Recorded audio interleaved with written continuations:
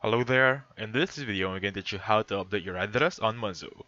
So since I'm still waiting for Mango to be approved, I cannot really take you inside this application. However, I have visual aids for you to get through.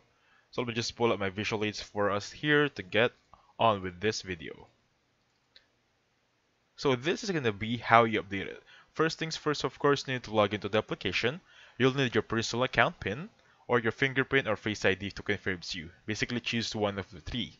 And then head to the home tab that should be on the top left, and then tap on your profile icon. If you can see that, swipe down on your card. Just look for your profile icon, much like Facebook. And then third is you need to tap on the settings icon. It should be the gear icon on top right.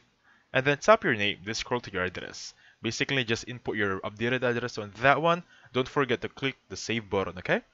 And that's it. You've just updated your address on Monzo. Thank you so much for watching. Please hit the like button, subscribe. I'll catch you guys on the next one. Goodbye for now.